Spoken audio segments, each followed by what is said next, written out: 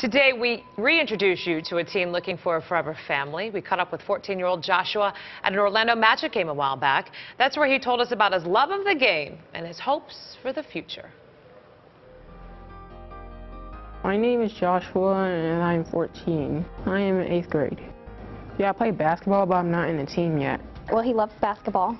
His biggest dream is to play on a basketball team. So when he found out he was coming to the Magic game, he couldn't wait to get here. Well, I like to hang out with my friends. He's a great kid. I'm also planning on going to college. I haven't quite decided who I'm going to be in when I grow up. I would love him to find a family that's strong and very stable. He would like a strong father role model. He deserves a good family.